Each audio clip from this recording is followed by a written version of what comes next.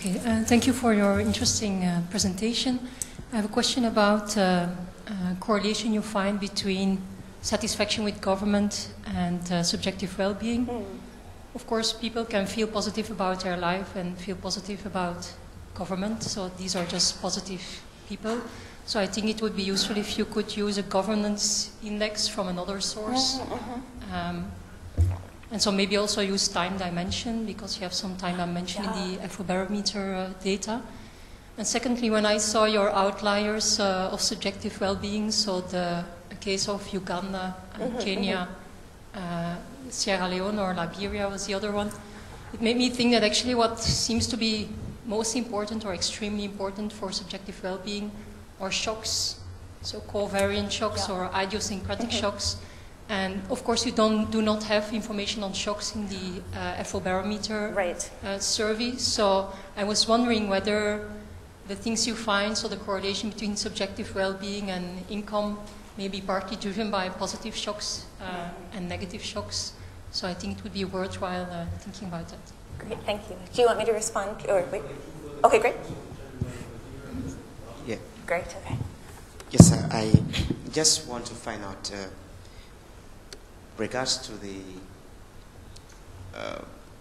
data you used, I was still trying to appreciate how you computed the consumption wealth index. You tried explaining it, but I was trying to get that, if you could throw some highlight on that. But does your data permit you to do some disaggregation beyond, so looking beyond the community attributes? I'm asking because depending who is responding to the surveys that you're using, the community attributes might vary slightly. For example, if there are persons living in a community with a disability, and whether or not these people are captured in the data, and if it allows for disaggregation, and you're able to see what the variation would be.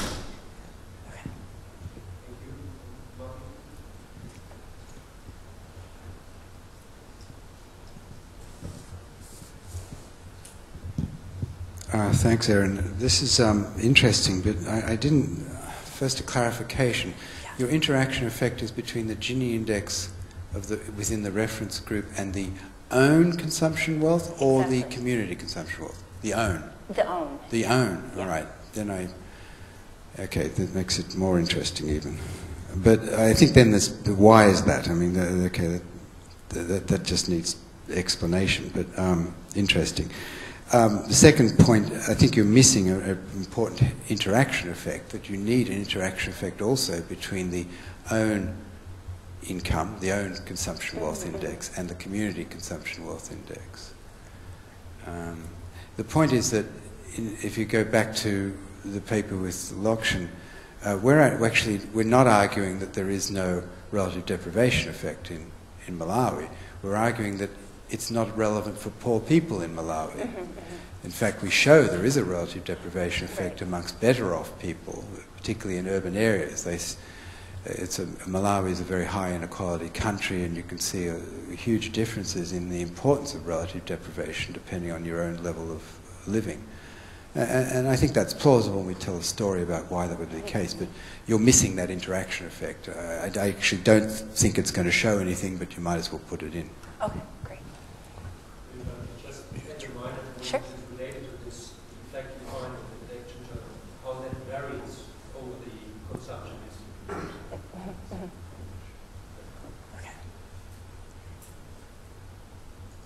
Okay. Mine's like a sieve. If I don't write these down, they'll go away. Okay. So thanks. These are all great questions, and this is indeed a work in progress. So this is very helpful. So first of all, adding a governance index is a great idea. I think that would be really, really helpful.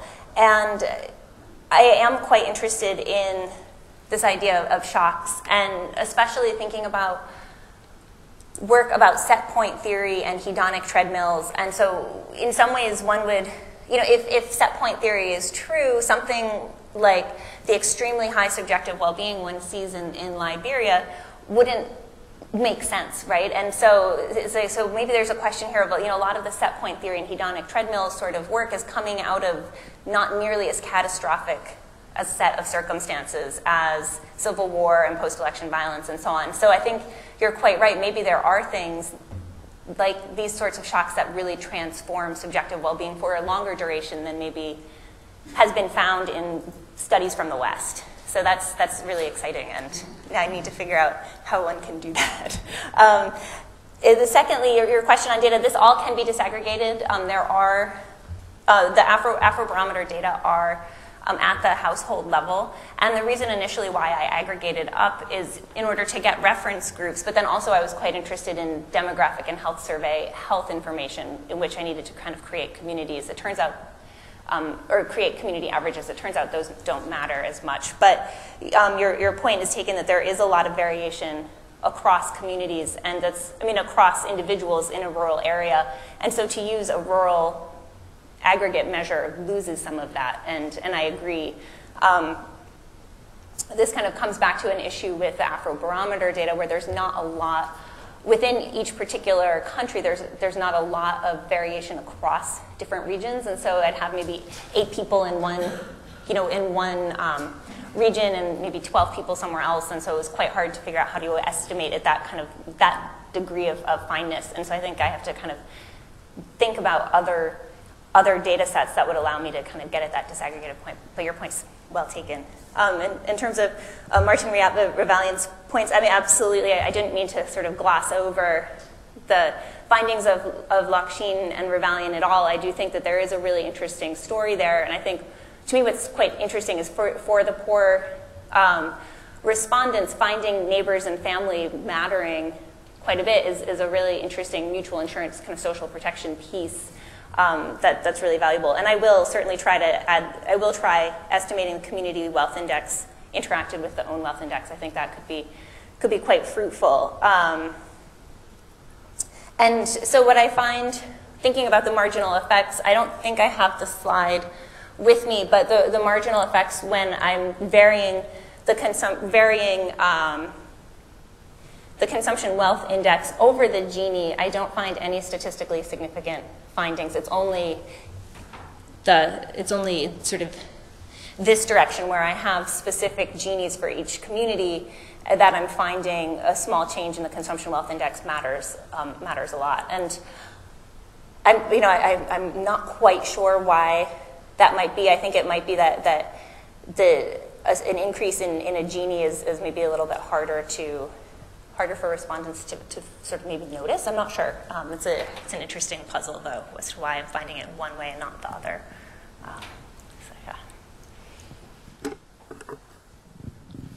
Thank you, Michael. This is interesting work. I think you need to kind of go back to the subjective poverty lines now.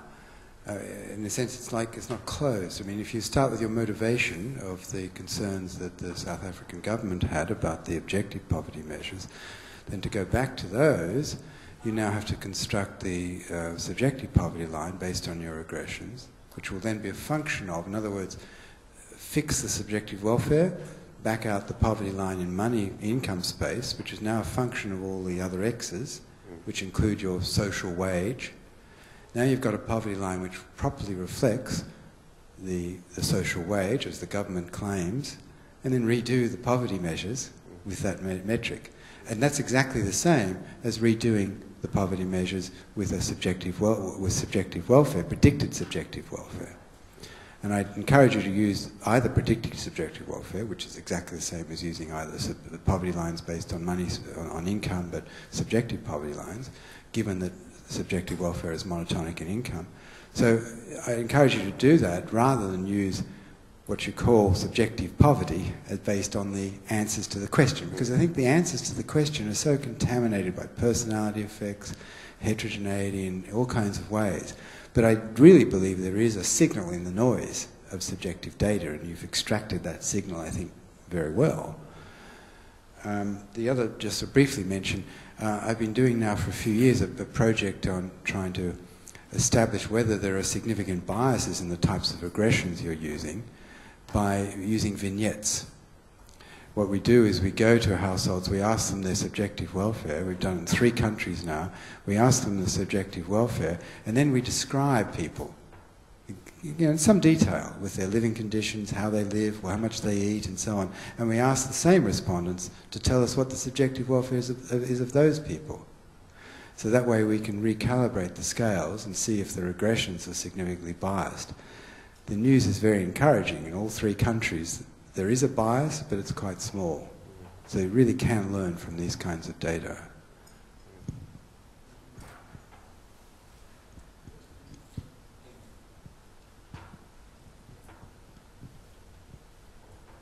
Actually, I think this is probably just an amplification of Martin's point, just to say that, you know, there's this vigorous debate in South Africa about what the objective poverty line actually should be.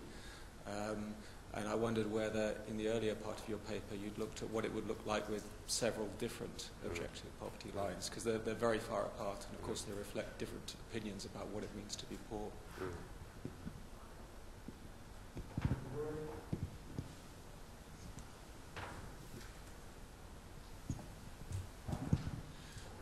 Feeding on from that a little bit then, it does strike me as an interesting thing that you're asking one respondent in the household to talk about the subjective poverty of that household, but making a lot of your discussion is about the intra-household process and money metrics and intra-household. I don't know what the evidence says about whether it matters who you talk to in the household, and whether it's fair to actually think that you've solved the issue with a single respondent from the household subjectively.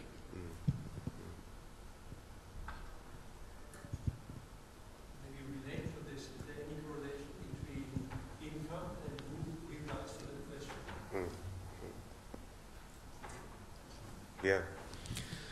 Yeah, I think on the issue of subjective poverty lines, my co-author and I have talked about this to some extent.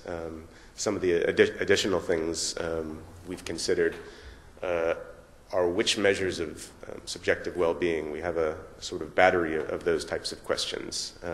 So one of the first two questions that we've discussed amongst ourselves are what you include on the right-hand side of the equation and what differences you might get based on what you include on the right-hand side of the equation with various combinations of the subjective types of questions. We also have the question that you've used yourself and others have used in Albania, the sort of subjective ladder. So, I mean, there are sort of different options in terms of calibrating a subjective poverty line. So we looked at this as a sort of a first attempt to see if we could draw something out of what might be important before sort of a significant next step. But that's something we've been sort of discussing at length. The second question, sorry, I didn't bring a pen to the podium. About the huge differences in poverty lines. Yeah. We didn't use different poverty lines. Stats essay came out with 3. So one possibility would be some sort of robustness based on different poverty lines. They are quite different. I think what you would expect is as the objective poverty line gets lower, you'd have greater overlap between subjective and objective, but you might then find that the protectors of social poverty change in their sort of order of importance. That's something we're looking at, and we're not quite sure if it's going to be more of a robustness check, or if it's something that could be, worth exploring further. Yeah. Sorry, Murray, I forgot yours as well. It was just about asking a single respondent of their subjective well-being and thinking that represents the household, especially as you go on to talk a lot about intra-household things and equivalent scales and stuff. Yeah, I mean, the work that we found interesting there was Buchwalter, who sort of looks at South African data and suggests that the person responding for the household generally tends to evaluate the well-being of the household based on household characteristics rather than personal characteristics.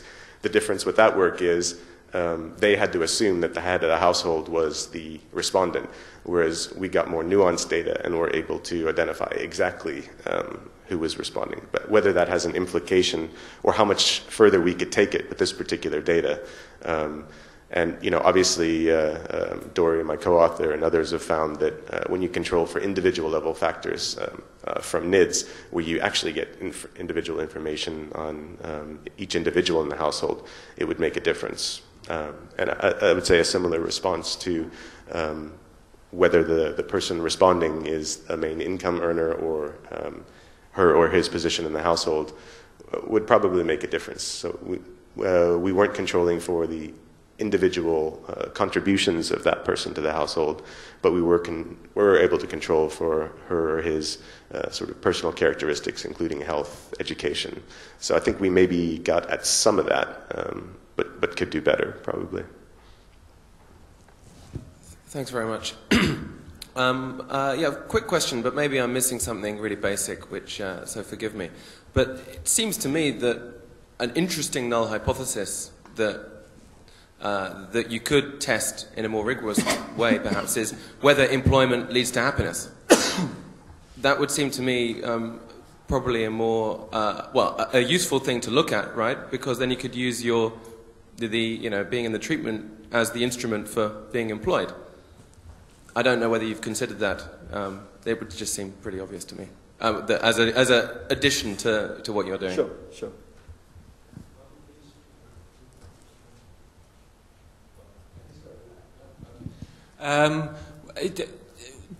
Trying to use happiness in this way so directly for policy, to derive policy prescriptions is tremendously important. But I think there's one problem with it in the European happiness literature. It's well established that changes are much more important, have a much more important impact on happiness than levels. You win the lottery, you're happy. Then you get used to it and you're miserable. You break your leg, you become crippled, you're miserable, you get used to it, you become happy again.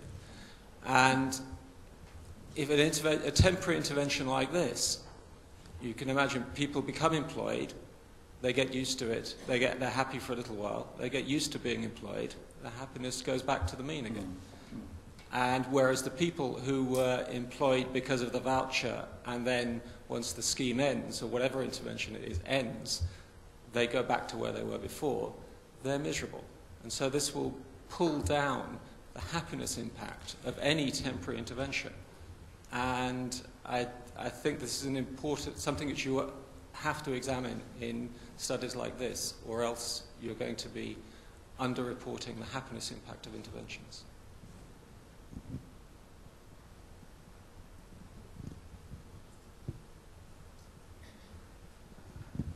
There seems to be another interpretation. I'm not sure about this, but let's walk through another story which suggests that your results are not at all surprising. If suppose that unemployment is picking up a latent personality trait, just bear with me. There's some latent personality effect which is constant, and we know that personality influences the answers to happiness questions. It's hugely important in the psychological literature. So what would happen then? I mean, if it is, and there's a rationale for that as well, that it's a latent personality trait. The rationale would be that elementary economics, that holding constant income, being unemployed just means you have more leisure, so your happiness should surely rise. Holding constant income, if you're not holding constant income, of course, there's a different story altogether, but if you're controlling for income, you should expect that. So that all hangs together. Says, okay, unemployment effect is just a latent personality trait. The economics and the psychology point in the same direction. What would happen then if you exogenously switch people into employment through your randomized control trial? Nothing. You would have no effect at all.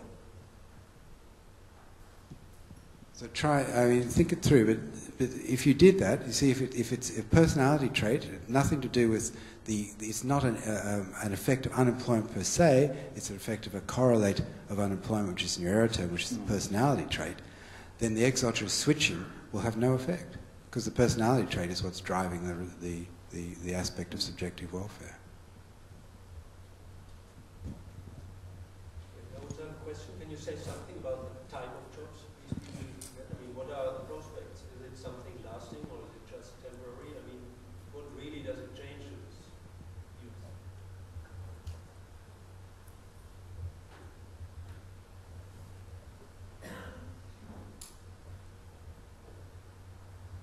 Okay. Well, great. Thank you very much. I mean, very, very nice comments. Yeah. Yes. Exactly. But I mean, like when we started off, that wasn't what we sort of were interested in. That's what I'm saying. It is the first round that we're actually presenting these results, and we were hoping that we would find a little bit more on the active labour market policy itself, because that was our interest. That was what we were supposed to evaluate. But you're absolutely right. I mean, like one can take this absolutely further from there. So yeah, I agree. So, in order, yes, happiness as a policy, but rather sort of, so, and that I think is sort of the idea also of the paper that I sort of don't like to say, if chair and the co-author, because they also say, I mean, like how long this effect might last, okay, is not clear, okay. And maybe one way for us to also look at it would be to see actually people that sort of transitioned into a job more recently towards the interview. Okay, do they actually report differences? So can we use potentially the time dimension from transitioning and the interview as a measure for that? I think that might be a way forward to sort of try and unpack that. But it's a good point. Thank you very much. Yeah, the exogenous. Yeah, I mean, like, but in order to do that, clearly we need the panel dimension, I would assume, or not necessarily.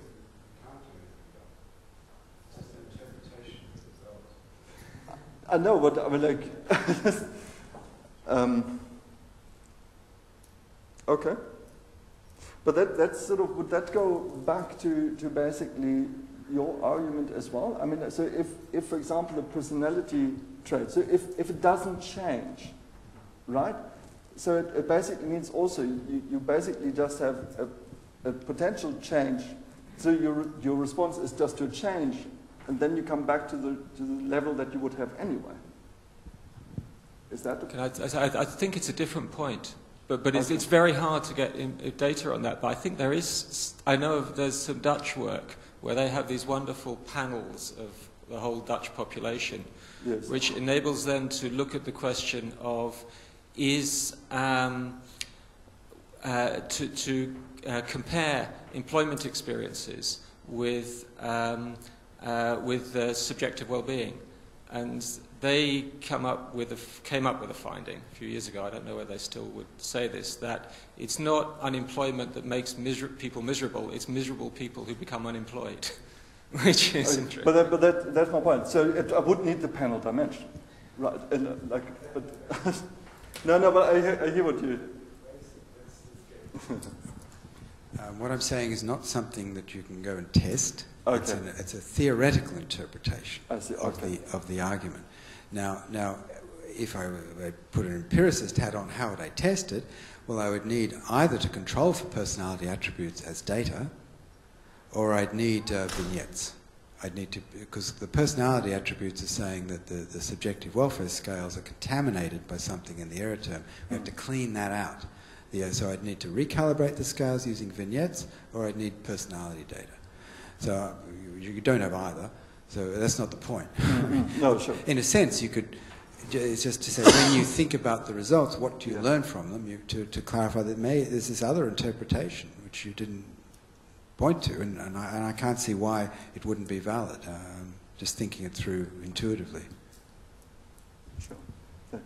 I'll take that question just now. Let me just quickly.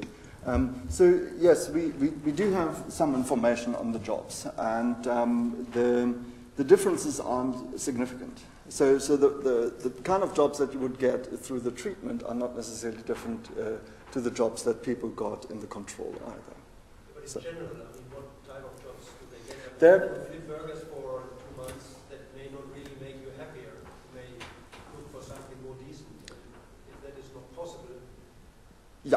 So no, absolutely. I mean, like again, and it comes back to the kind of sample that we've got there.